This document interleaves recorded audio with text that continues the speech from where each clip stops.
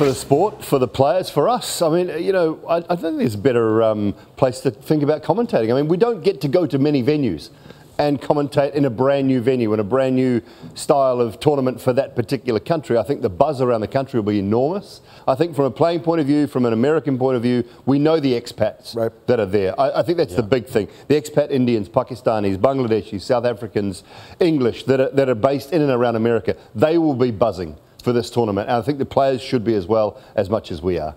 See the infrastructure of getting the people to come in and watch.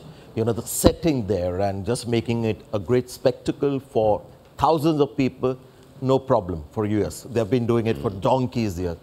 What is important, and while I'm here, I would like to actually urge, and I'm sure they're putting in all the effort, the 22 yards. That strip in the middle has to be really good for T20 batting.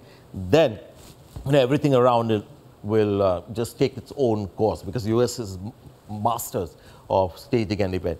The pitch has got to be a nice T20 batting pitch.